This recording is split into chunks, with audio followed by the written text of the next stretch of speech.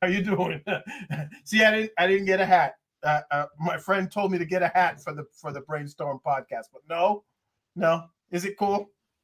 Not shiny enough? I like you with a hat or without a hat. Without a hat, okay. If you say so. I think that's nonsense. All right, so let's get started. I will show you something and tell me if you like it. Okay, ready? Here we go.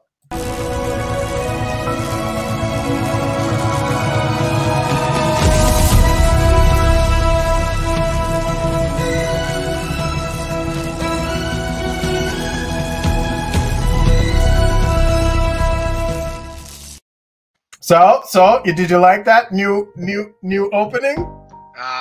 Two comments. Okay. Why isn't your name the same size as mine? Because you are sort of like the guest host. I'm just the host. But No.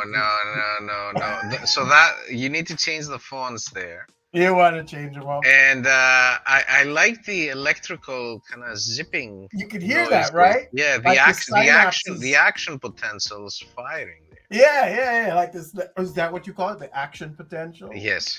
Like in my head, I thought it was synapses. You know, that's what I've well, the synapses are the areas where two nerves come together, but the electrical conduction. The signal conduction down the nerve, that's the action potential. That's the action. Okay. Ladies and gentlemen, I'm Ryan O'Neill Williams, and as usual, my co-host and super guest is Dr. Symeon Missios, neurosurgeon, MD, FAANS. Doc, you want to tell them? You want to tell them why you're here? What we're doing this? So we are here with Ryan to talk about neuroscience. That's right. And this month, as it turns out, is brain injury. March is brain injury month. And so we were going to talk about some brain injury, aka traumatic brain injury, right? It's not just known as brain injuries, correct? Yeah. So Brain Injury Awareness Month, a very, very common event that most people don't think about, but we see it on a daily basis. It's very easy to hit your head and its contents. Yeah.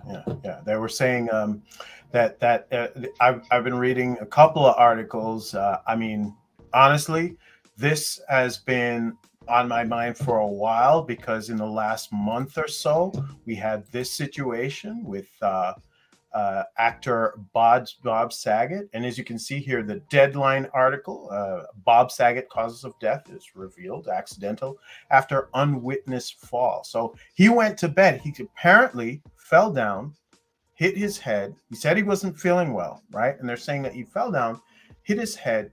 They don't know what happened. He went to bed and just never woke back up. Is that common, Doc? Have you heard of that a lot? I mean, does that make sense?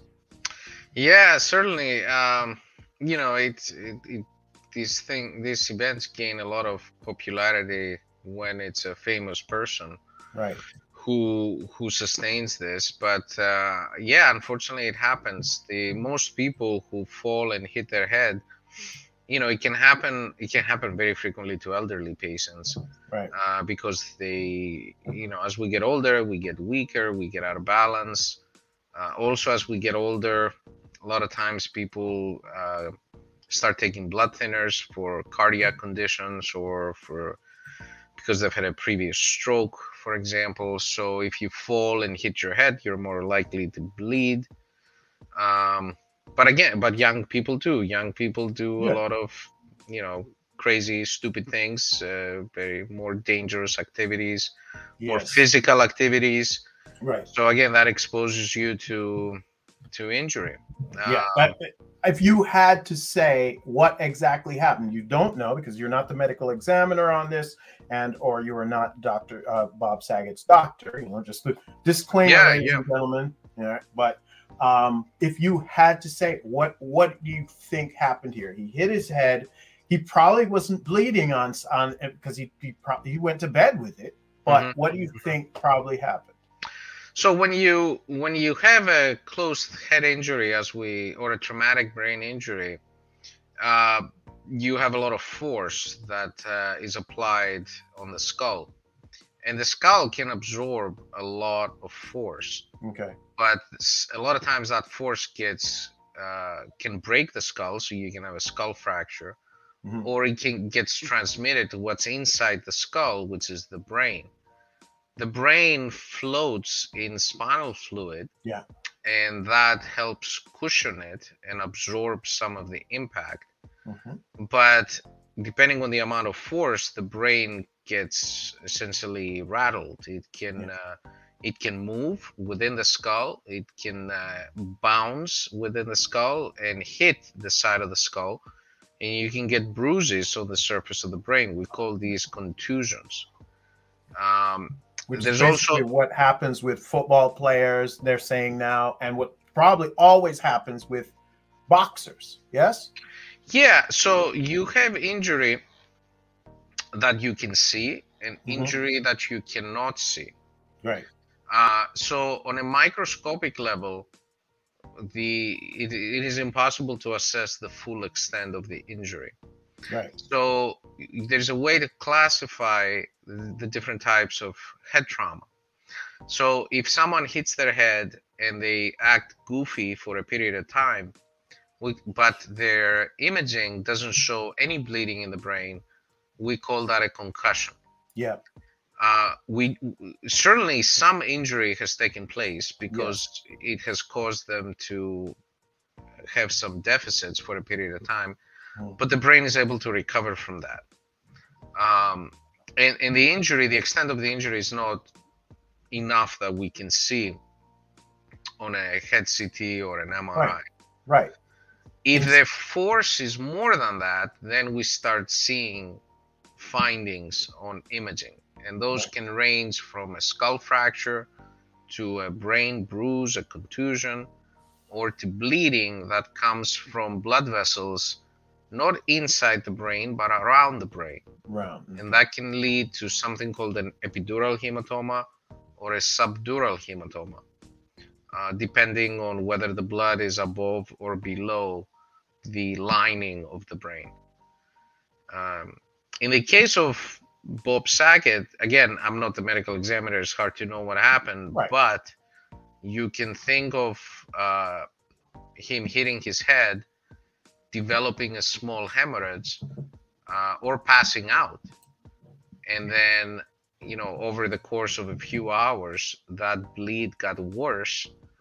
And as the blood forms a collection, it's got nowhere to go. And it eventually starts pushing on the brain, causing pressure in the brain, and that makes people even sleepier. And so if there's no one around them who can ask for help, sometimes it's very difficult for them to do that. Right. And I mean, he basically said to you, you know what, I'll probably just go to sleep and I'll feel better in the morning, and went to sleep, and the next thing you know, he's there. So you were saying that a lot of young people happens a lot for young people because they do all these other interesting things or sometimes dangerous things because young people always think that I'm going to live forever, whatever. And literally they're saying that Alaska, in Alaska's news source.com, they're saying Alaska leads the nation in traumatic brain injury related deaths, specifically because a lot of them are use off-road vehicles on a regular basis because they don't have as many roads, I guess, up there. Alaska is this giant tundra of a place. And of course, there are lots of car accidents because the roads are icy and that sort of thing. So do you see a lot of people coming in with car accidents? Is that the kind of thing that you generally see or hear about? When it comes to younger people, yes. Alcohol plays a huge role here. And I wonder if the same thing applies for the information you presented on Alaska. But yeah, car accidents, motorcycle accidents, that's typically the most common event in traumatic that leads to a traumatic brain injury in young people. Depending on the geography, like if you're in an area that has a lot of skiing resorts, so skiing, Totally makes sense. Snowmobiling, snowboarding. I mean, Totally again, makes sense. those are activities as well. Yeah. In general, most of the people you see with a traumatic brain injury tend to be older patients, and those involve just a simple fall from while walking or standing or trying to get around the house. But when it comes to a younger patient, also like if it's a warmer climate, swimming pool, people dive into a shallow swimming pool, you see that, boating accidents. So yeah. I've got a physical therapist friend who's his whole thing is, how do I stop falls? Like he every time he goes to see people, he says a lot of older people are just falling. They fall a lot for different reasons. They're just not steady on their feet as they used to be. And when they fall, it's almost always very, very, and if they fall one time, two times, by the third time, it's over. And so he's like, how can we make it so they don't fall as much, or they pay more attention to the fact that they're falling? I mean, in fact, they're kind of saying that in Congress that they're trying to say in Congress, here's an article from The Hill where they're trying to say it's time that we take brain injury epidemic seriously. Do you consider it an epidemic? You think it's happening so many times that we should consider it some sort of emergency and take care of that? Well, I don't know how you would. Yeah. I mean, it's been happening throughout the course of history. Right. There's ancient skulls that are discovered that show signs of head injury. Oh, I mean, back in the day, it was typically the sign of the result of conflict, military conflict, war. Yeah, look. Battlefields, local athletic fields, the epidemic. Yeah, you're right. How do you stop it from happening? I mean, the whole point why we have these thick heads is for that, right? It's interesting that you would want to stop it, but are we not being safe? Are we doing dumb stuff more than we used to? Well, what does the article say? Like, what are they proposing? This whole thing is like each year they go up. Each year in the U.S., traumatic brain injury (TBI) results in approximately 2.8 million emergency department visits, hospitalizations, or death. And they're like, while we typically think of athletes in TBI, brain injury can impact people at all ages and walks of life.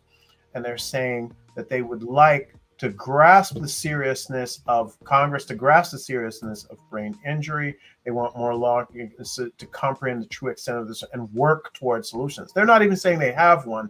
They're just saying we should definitely work towards one. While we know a brain injury, here we go. While we know that brain injury is the leading cause of death and disability in our country, the exact numbers are unknown.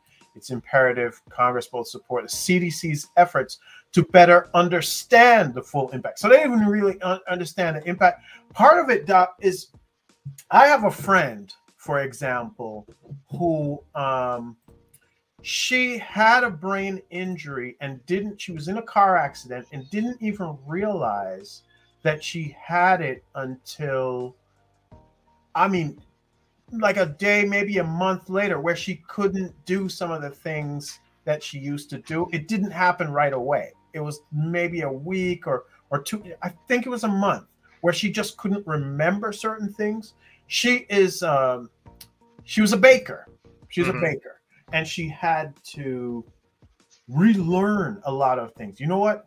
One day I might actually ask her to come be a guest on the show and talk about. But she did all this stuff and relearned a lot of stuff, and she would tell us about it every day on Facebook. Because one, she said writing it makes her feel, better, but also, she wanted to track her progress. So sometimes it can be a delayed effect from a traumatic brain injury. Sure. I just don't know. I mean, the traumatic brain injury is just so unpredictable. Right. just because every trauma is unique. How Right. you hit your head is a unique event. It takes a few seconds, but how the force gets transmitted throughout the brain, Hmm. is rather chaotic, and it varies from person to person. And it also, like, how its brain responds to traumatic brain injury is also a very unique situation. Hmm. So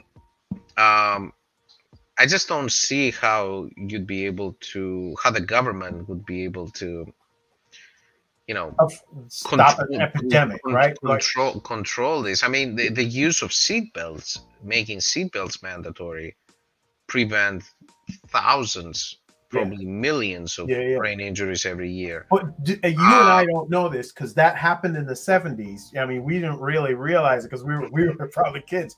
But I was looking at some information about that and how when that came into being, people fought that tooth and nail, man. They did not want to have to put seatbelts on or put them in. They just did. I mean, now we take it for granted that everybody should put on yeah, seatbelts and you should put your kids in car seats and whatever. But back in the 70s, I remember getting into a car and just bouncing around for whatever reason. I mean, just the way that they were built it's didn't even. it's probably similar with the helmets Yeah, and motorcycles, yeah, and there's still a few states that have no helmet laws. right. Most states have helmet laws, but Mhm. I'm sure those help too. I mean, in my experience, I know when a motorcyclist has an accident, it makes a huge difference to whether they live or die if they have a helmet on. Right, right, right. Uh, Oh, so they come to you and you're like, okay, definitely his brain got bounced around, but his skull isn't cracked open, right? well, also the helmet prevents your Well, brain from that's what I'm being saying. bounced around. Yeah, Okay. Oh, from a little bit. Oh, that too. of course, Okay, okay, okay. In my head, I just thought that, yeah, if you're, because it absorbs the impact. I yeah, mean, some more than impact. Okay, okay, cool, cool, cool. So, okay, so I mean, part of what we were talking about is definitely, for this gentleman had an injury, but as it turned out, and you pointed out to me when I pulled this article that this is not exactly an injury. He is in this thing because it's Lou Gehrig's disease. I didn't know Lou Gehrig's disease completely made your brain, what is it called? Locked in syndrome. Like he couldn't talk with his family. well, let's talk about this for a little bit so we Okay. don't confuse the audience. Right, because this is definitely not an injury thing, right? So tell me how and why you picked Well, this. I came to this article because I was making the move from the injuries and how the injuries are here, and we're using them. But then how can we assist people who have had the different injuries and movement? And I saw this article about this guy who was basically trapped in his brain. Is it possible to have a brain injury that does this, that completely makes it so that your brain does not connect with the rest of your body? Yeah, unfortunately, there are conditions that can lead to this state, and there is the term called locked-in syndrome, which means that your brain functions, but your body doesn't. Means that there is a disconnect between the brain and the spinal cord. Okay. So typically, that involves conditions that affect the connection is the brainstem, Right. because normally the signals, they will originate in the brain, Mm-hmm. and then they will go through the thalamus down to the brainstem, and then to the spinal cord, and then through the nerves to your extremities, your arms, your legs, and the rest of your body. If there is a disconnect at the level of the brainstem, then the signal cannot get down to the spinal cord. So essentially, your brain may be functioning, but you're not able to move your arms, your legs. Sometimes you're not able to breathe on your own, etc. So it's a horrible, horrible situation. Right. So thankfully, there's not a lot of conditions that can do that. A stroke, a certain type of stroke, can do that. Right. A high cervical spinal cord injury can do that. This specific gentleman has a condition called ALS. Right. And that is a neurodegenerative condition that involves the destruction of the motor neurons, so of the spinal cord. So essentially, the nerves that control movement at the level of the spinal cord, they start dying, and we don't know why. Right. And there's no, because we don't know why. Cure. Yeah. There's no cure for this. Right. And it's it becomes worse and worse and worse, to the point where you're not able to move your arms or legs. Right. To the point where you're not able to breathe on your own. Right. Because your brain still controls all of that stuff, regardless, even though it may be in the back of your medulla oblongata, right? I remember that from biology, right? The part right, but the brain, the cortex, the surface of the brain is still functioning. Right. And this, I don't know if you want to talk further about the article or. No, it basically, I mean, if this is not the same thing as having a traumatic brain injury that's going to basically sever the move from there to there. But I think what's even more important is that there are people working on solutions for this kind of thing that, yes, is in ALS, but is probably more commonly found in traumatic brain injuries. And I mean, I thought it was interesting that you know, we teased this last week that we were going to talk about the Neuralink from Elon Musk, and literally when I found the article, I was like, this is exactly, it's TBI Awareness Month, but look at this is exactly what it seems he's working toward. Well, so in this article that you mentioned, so this was a patient with ALS, right? And just quickly glancing at the article, it looks like they, because again, the brain was functioning, but his body wasn't. Was not. Mm-hmm. They used what is called a brain-machine interface. Mm-hmm. So a little microchip that connected to his brain. Right. And they used it through, you know, a very complicated process that's not described in the article article very well, but it's described in the scientific article very well. Cool. Shout out to what is it? Nature? Which one is it? This is in Nature Communications, yes, which is part of Nature. So they found a way so that the patient could communicate one letter at a time. So it's a very slow and very tedious process. But because his brain was functioning, he could communicate one letter at a time, which is wow. So that he could provide some sort of communication. So yes, it is sort of wow. Yeah. Over days, this guy sent a message that he loves his son and he would like to have some beer. I thought that was wild. I mean, what are you doing?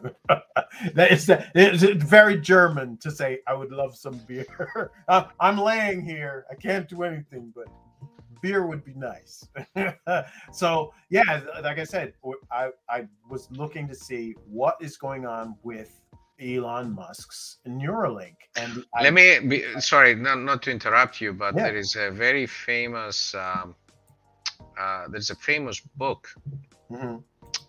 So I mean, people have sometimes locked in patients can communicate. Their only motor ability is to move their eyys, so to close or open their eyes. Right. So they use that in order to communicate. And essentially, if you show them the alphabet and you ask them, are you thinking of letter A? And they'll say yes or no. They'll signal yes or no. Are you thinking of the letter B? They'll signal yes or no. So, I mean, you can imagine how tedious of a process it is. Yeah. You are talking about Ding, ding, ding. The uncle on Breaking Bad. Do you remember that uncle? Have you seen Breaking Bad? Well, he had a stroke. He did, but he wasn't really locked in. I was just saying, he's not using his brain to do it. He was actually using a finger, using a bell, and put bing, bing, bing every time that the guy would say, okay, the nurse would say, what row are we in? Row A. What line are we in? Are we going A, B, C? And then they would, and it was, yes, it was tedious, but it was very interesting that he got it done. You know what I mean? Again, we're we're going off on different tangents, but that's the point of the show, yes? Stephen Hawking used to do that too. The famous physicist had ALS, and he could only move a finger, and that's how he would communicate.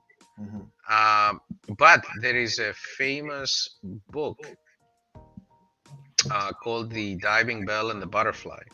Oh, yes. I don't know if you're aware of it. I've heard of this, but I do not know exactly what it is about. So go ahead. And that is in '95, a French gentleman who was the editor-in-chief of the magazine Elle. He had he had a stroke to the brainstem. And he was locked in. And he ended up, despite the fact that he was locked in, through this very tedious process that we described, just by moving his eyes, he wrote a book, and it's called The Diving Bell and the Butterfly. And it's a very, very emotional book. About being trapped in his own brain. And about appreciating life. Okay. You know, it's very highly recommended. So. Okay, very cool. And I mean, you just imagine that every word you're reading probably took a day to produce. How long is the book? 150, 200 pages, maybe? I'll tell you exactly. I'll look it up. It's 131 pages, so it's not a long book. It's not a long book, but by any means. But I mean, you know, putting it in perspective. I mean, incredible. It's technically in his that's War and Peace for him to take so long to do it. It's like a huge book, right? So yeah, this thing is what, you know, could help someone with that condition. I mean, later on, if you have ALS, it probably would degenerate to the point where you can't assist someone. But the point of Elon Musk's Neuralink is to put that little thing that you just saw there inside the top of somebody's brain, cutting it open, putting that in there, shunting these tiny little pieces of I guess wiring. What do you refer to that? This is the actual device, right? Well, keep going. I wanna see like how you understand. How much I understood. Okay, so I like that. Yeah. So like these little filaments that he is putting directly into the gray matter of the brain, but not hitting veins or arteries. That's what he said. And then the signals from the brain would be going into that thing. And then his idea is to implant a second device lower down into the body that receives information from the first device so that someone could actually function after a TBI. So if you had like a neck injury and you're now a paraplegic, or a spine injury lower down and you're now what is that?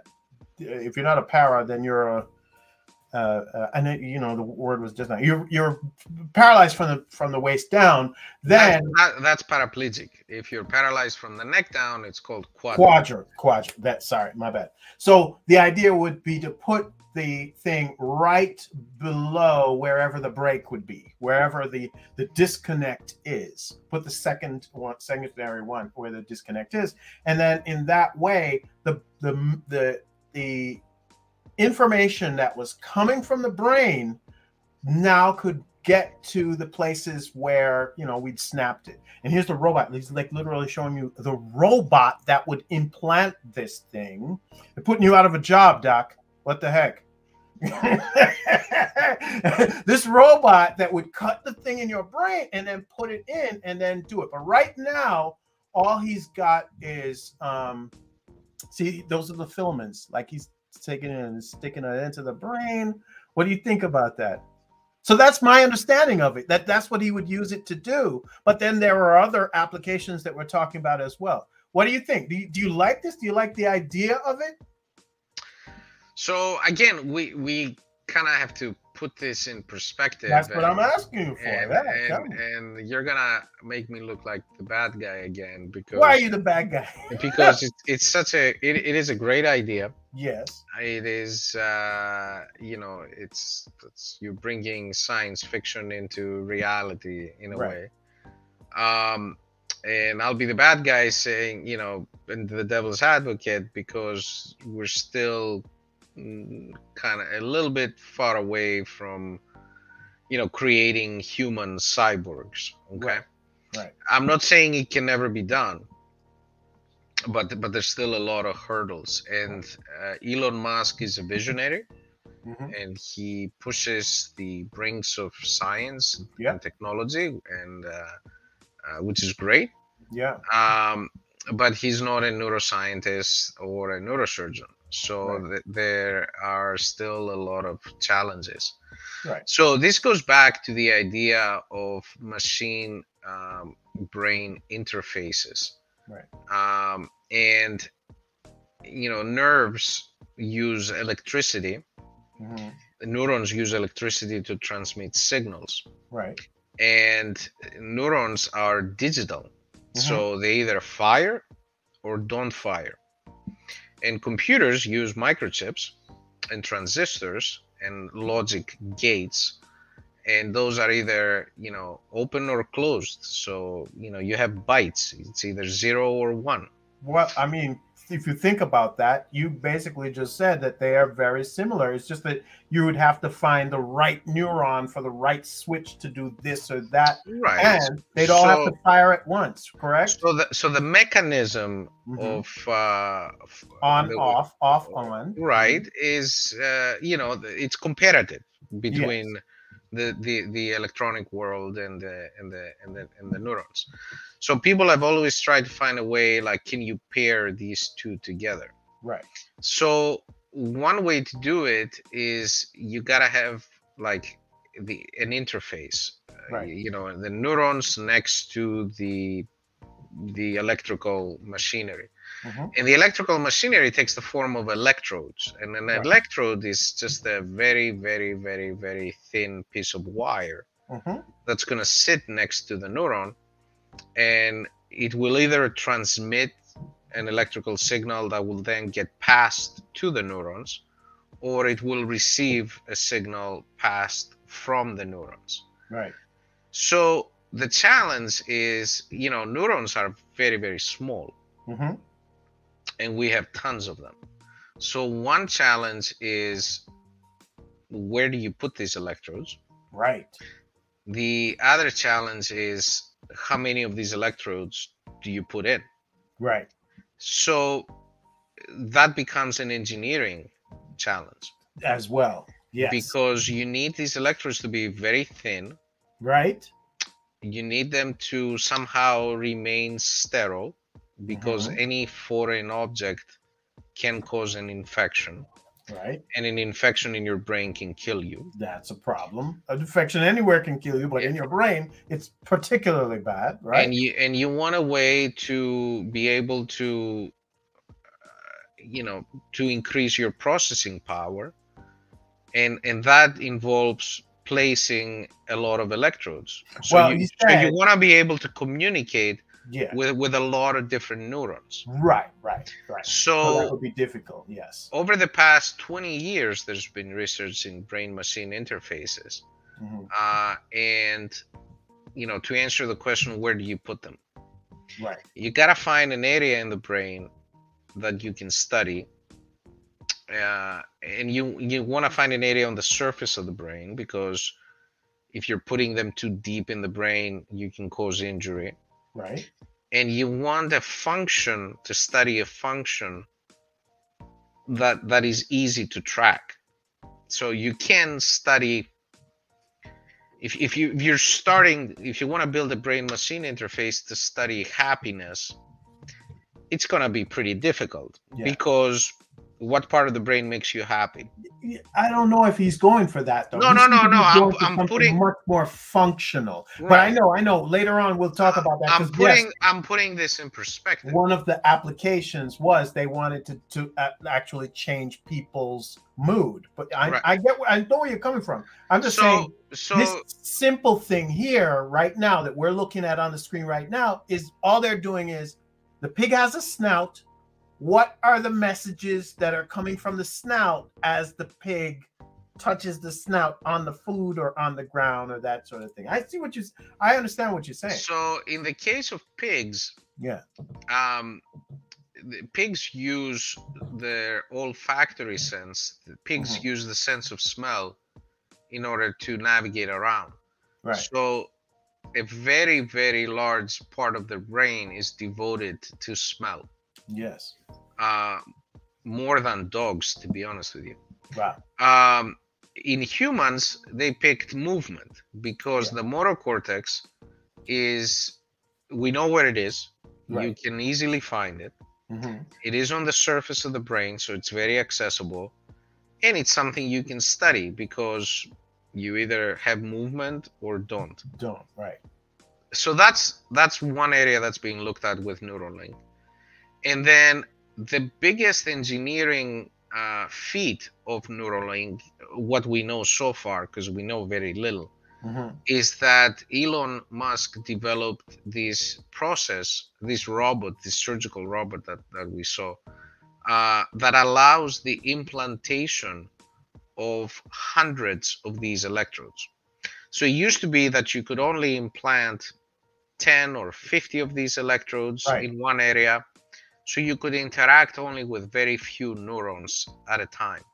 And if you interact with few motor neurons, you can only control very gross movement. You cannot do fine motor movement like type on a keyboard or open a door or button your shirt or anything like that. Right. You'd be able to lift your arm, but you wouldn't be able to play a piano or play. Exactly. Exactly. But with his method, because a robot is implanting these electrodes, not a human being, these electrodes are tiny. They're thinner than human hair. Yeah. And he can put in hundreds of them. And so you can communicate with more motor neurons. And subsequently, you can perform finer motor tasks. Now, the question is, what's the point? Well, again, you're looking for patients with disconnect. Right. So you could have a spinal cord injury and you can't move your arms or legs, or you could have a stroke and you can't move your arms or legs. Right. How do you bypass the disconnect? So as long as your brain is functional, as long as the motor cortex is functional, this microchip and all these electrodes can read that part of the brain. You can still be thinking that you want to move your arm. Right. But if you have a disconnect, you're not going to move your arm. Right. Nothing's going to happen. So that thought is read by this device. Right. And then it becomes a digital signal. And then that signal can be transmitted. And in the case, again, of the Neuralink, it's transmitted via Bluetooth. So it's wireless, which is great.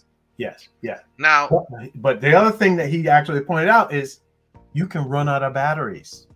He literally says you have to charge this thing at least every day, once a day. Sure. Yeah. Now, the other question is, what are you transmitting it to? Yes. Where are you sending the signal? And, you could think of prosthetics. Yes.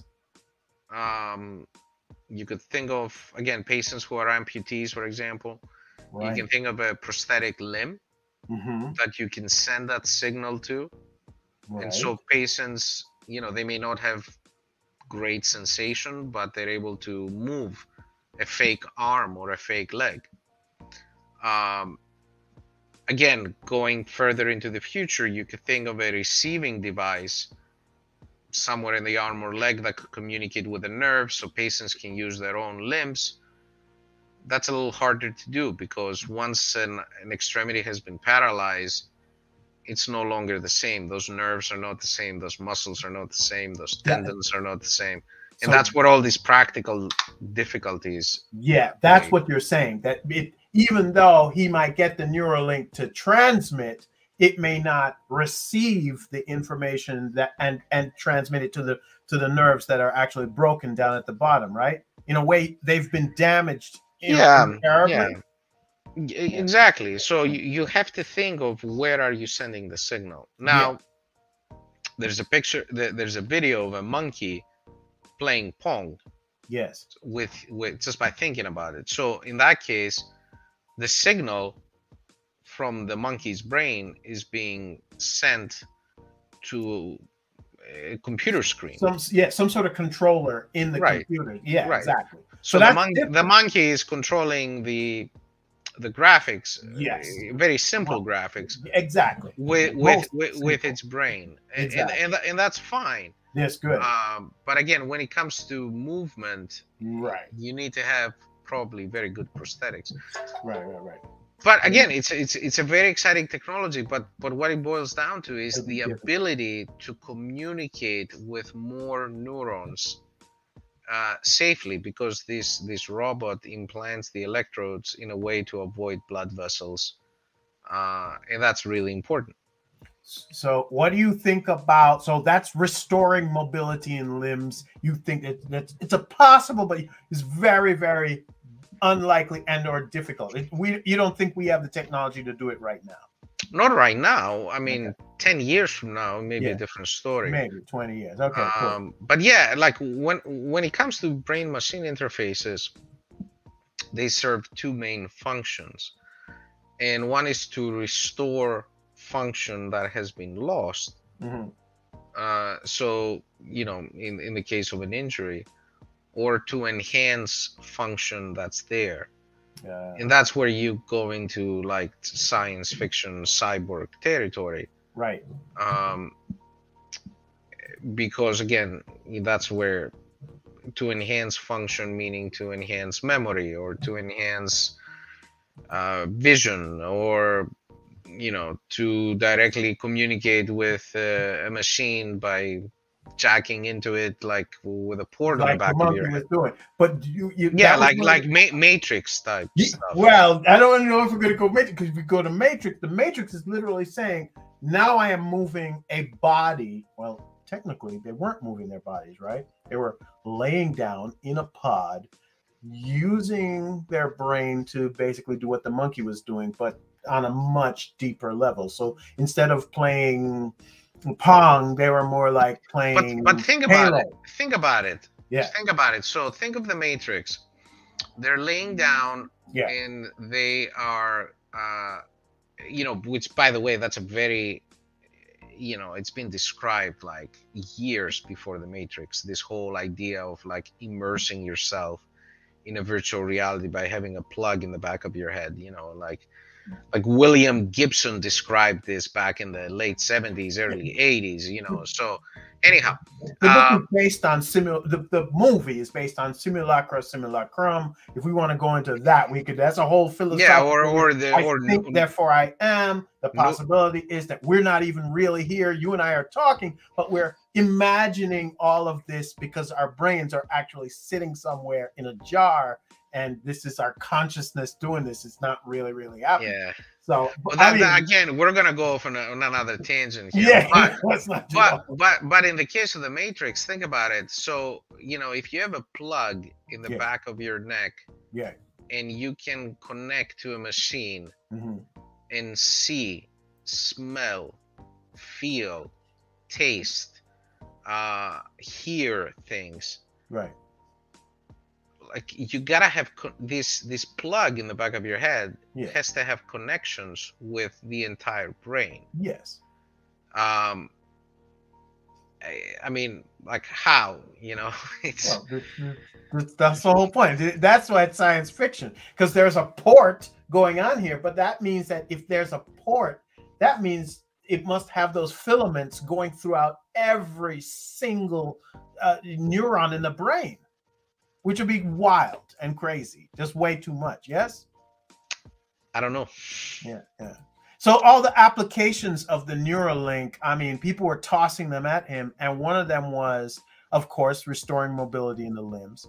But then they were asking him, "Do you think?" By the way, that's what the research is on. Yeah.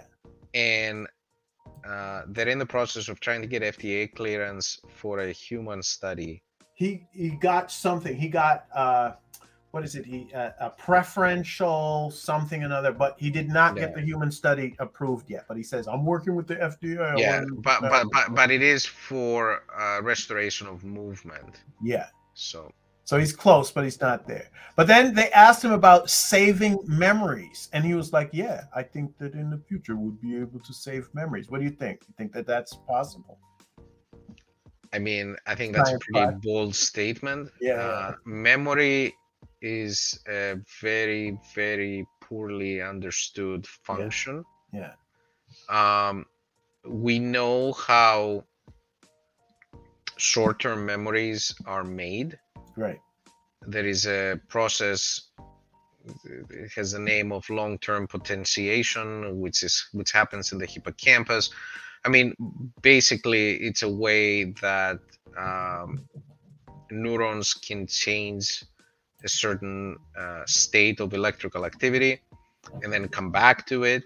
Mm-hmm. How that translates to visual, auditory, olfactory memories, it's hard to know. Plus, memory, there's not just one kind of memory.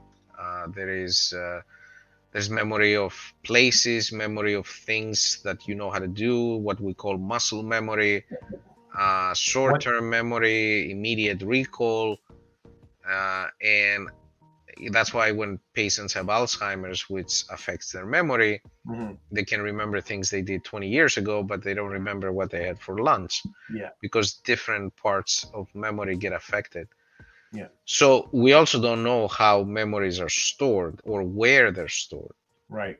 You know, we know that if you have an injury to the hippocampus on both sides, which is part of your temporal lobe, we know you cannot make new memories, but you can still remember old stuff.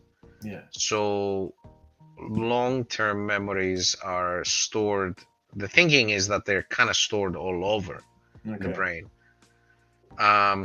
So how will you need to identify, you need to learn more about this process in order to go in and interfere with it and store memories. Right. Yeah.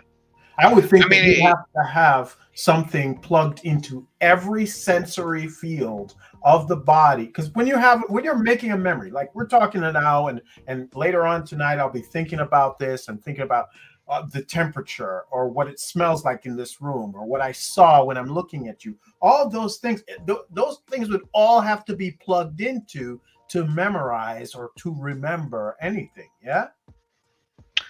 Yeah, but that's not feasible. Yeah, that's what I'm saying. That it seems to be way more than you could possibly do. All right. So you don't think memories. What about blindness? He says he thinks that, yeah, it's a possibility to cure blindness. I mean, that's a lot. So with blindness, you have a disconnect. You have a disconnect between the eye and the visual cortex of the brain. And depending, and again, blindness, there's different types of blindness. You can have blindness because there's something wrong with the eye, right? Or you can have blindness that comes from a stroke because there's something wrong with the visual cortex. In the case where blindness is the result of a problem with the eye, but the visual cortex is functioning, you can conceive of a setup where you have this microchip on the visual cortex, and it communicates with thousands of neurons in the visual cortex, and then it receives signals from an artificial eye. Right. So that I can see. Okay. That's a simpler thing. Again, I can't tell you in how many years. Yeah. But that's a more realistic scenario application than the memory. Yeah. So then they were talking about treating mental health conditions, and we already talked about that, how that would be almost impossible, like depression, anxiety, and addiction. I don't want to say impossible, okay? You know, because you know, next thing you know, they do it, and you're like, because 100 years from now, someone may be watching this video and laugh. Yeah, like, these guys were dumb.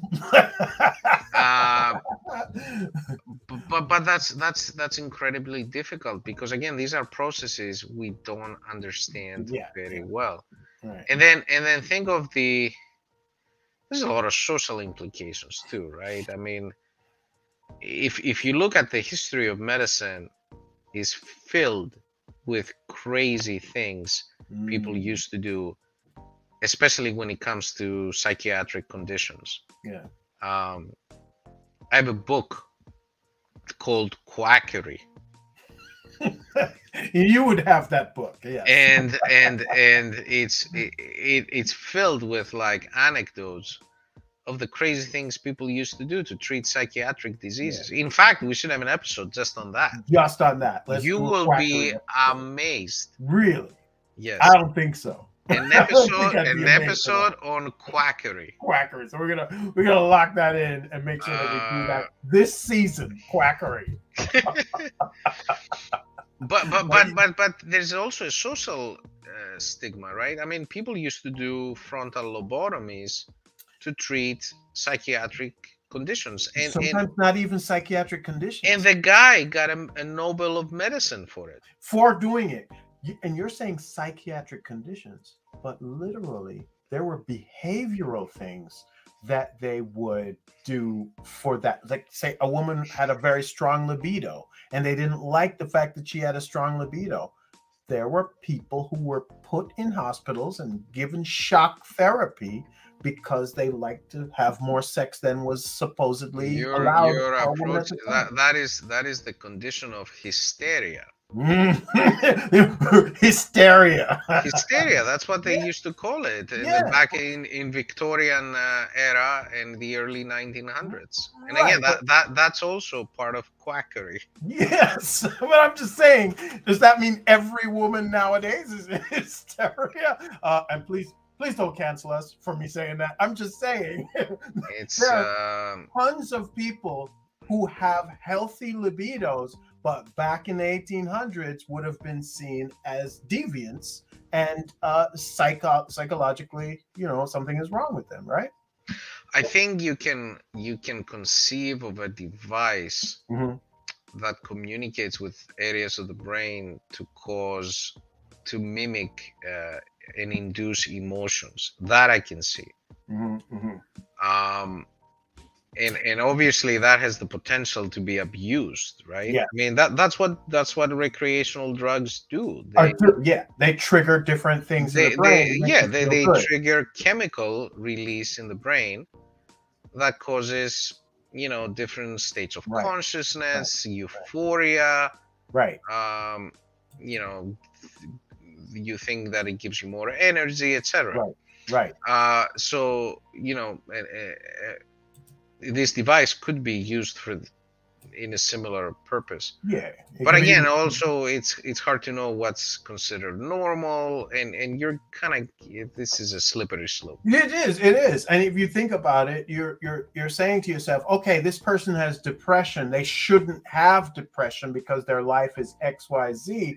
But if you think about it and you're like, okay, I've heard people talk about certain famous people, and they're like, why is just that person depressed? Or you don't know what that person was going through. And the body and the mind was probably doing exactly what it needed to do to make that person feel bad so that they moved out of whatever that situation was so that they no longer feel bad. So you're right. It's very, very subjective. It's very difficult to say this should be that or that should be this way. What about connecting a heads-up display so you could receive information about things that you're looking at, like in the Terminator when he's like, you know, looking up and he sees things. I mean, couldn't we do that with like Google Glass or something like that? Why would we need to have a Neuralink for that? Well, this talks about a Google Glass kind of on the inside. Yes, yeah. So it would be inside. Again, I don't know. I think I don't see that happening very soon, and I think it could also drive you crazy. I mean, that would be like having a cell phone screen in the back of your eye. And would you be able to turn it off though? Would you be able to turn it off? Yeah, I figure you'd be able to turn it off. Like if you can have it, then you should be able to at some point turn it off. I think we're gonna see more evolution of augmented reality picking up this task. Right. Than so yes, Google Glass type devices, maybe even a lens, an eye lens that gives you that option, something you can wear, something wearable, before we see what. I don't think that's a very realistic. Last one. I'm gonna ask you the last one. If you think I could get a Neuralink, and you could get a Neuralink implanted by the robot, and then we could do this entire podcast via telepathy. So I'd be talking to you, you're talking to me, but it's all on the screen. We're not even saying a word, just... That's not too unrealistic. He's like, oh, it's possible. That's possible. Okay. If the Neuralink is connected to the speech area, right, and there's a way that you can pair the devices, right, it's Bluetooth, it can be paired. I mean, you would need, first off, you would need a way, just like the ALS patient, but a much more streamlined way of translating your thoughts into words. Yeah, not just letters, one letter at a time. Exactly. So you would need a Neuralink that, you know, when you're thinking of saying a word, your brain has a specific firing pattern. So you would need a Neuralink that reads that, translates it into words without making errors, because you know, if you think texting is resulting in some funny messages, I'm sure telepathy will be worse. Sorry, I butt dialed you. I said duck instead of what I wanted to say. That autocorrect would be mad crazy. But that's, you know, maybe, who knows? Yeah, you think that one's possible. All right. Well, as usual, it was excellent talking to you. Yo, we went a full hour tonight. Like, it was completely different. Well, we had a great topic. I feel like more people would like to know about a neurosurgeon's opinion of exactly what happened, what could happen with a device like that. And what do you think? He's going to put you out of a job soon with this robot here that he's got? No. No. You need someone who's going to run the robot. Right, that's the thing. Like, the robot has to say, okay, I know what this what should be done, or what this person's brain should look like, and then fix it. But you know, that requires a human, like you know, diagnostically, right? Right. Cool. So listen, Doc, it's great to talk to you. Next time. Likewise. Next time. Yeah, as always, I will. Let's talk soon and talk about some more ideas about the brain, about neurosurgery and neuroscience. I want to thank you all for listening to The Brainstorm with Symeon Missios and host Ryan Williams. Didn't like that, huh? I gotta fix that. You gotta make the letters bigger. I gotta make the letters bigger. Okay, so one last time for for good measure. All right. Good night.